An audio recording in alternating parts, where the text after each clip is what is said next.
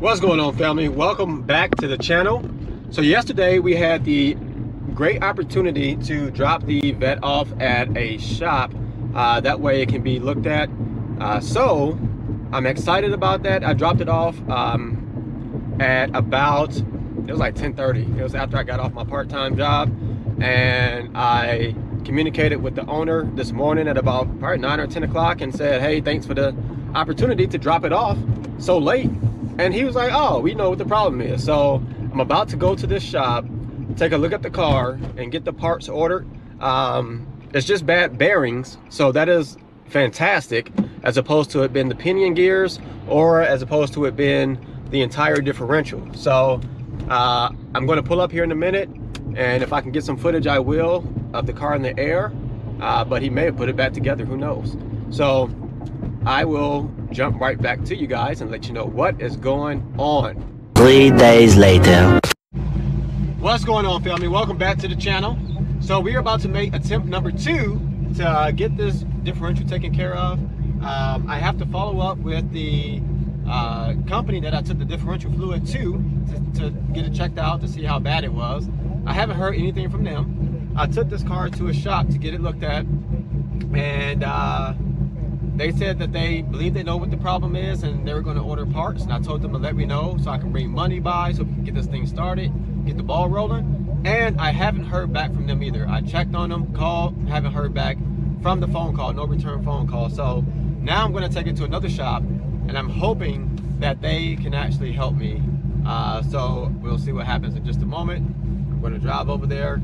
I have a third option that I may end up taking it to, and these other companies are more reputable in the area, and I would prefer someone more reputable to do it. But if they don't want to do it, then I have to do what I have to do. Okay, so I will see you guys in just a moment. Uh-oh, let's see if this Mustang is going to try to do something here. I'm gonna keep the camera on him.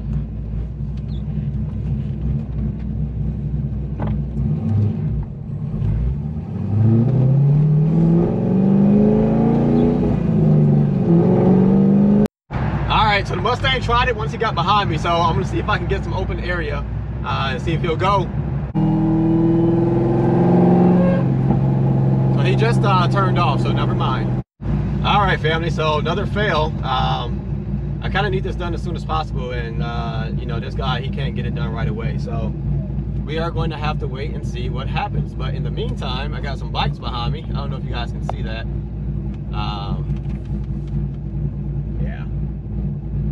So we'll see if they probably try to mess around. I'm gonna get whooped. I already know how that's gonna go. So I'm gonna see what they will do.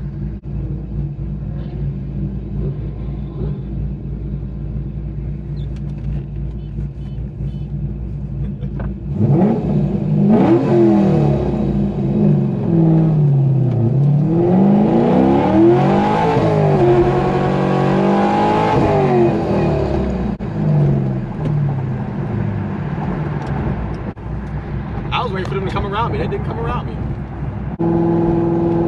Now they're coming up. I know you guys can't see them.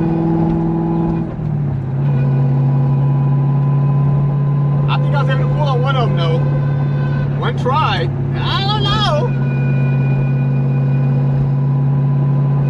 The thing about bikes is that it's so hard to keep them down. So at low speeds, what can you do? So we are on our way to our third place to see if we can get this rear diff done. I took it to the second place yesterday.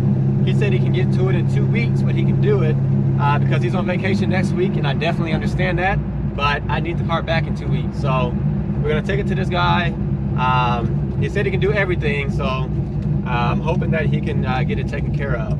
So I will tune back in with you guys in just a moment. So we are pulling up to look at the vet and see what is going on with it. So hopefully this guy can give us some information as to what's wrong with this car. Let's go inside and see what they say.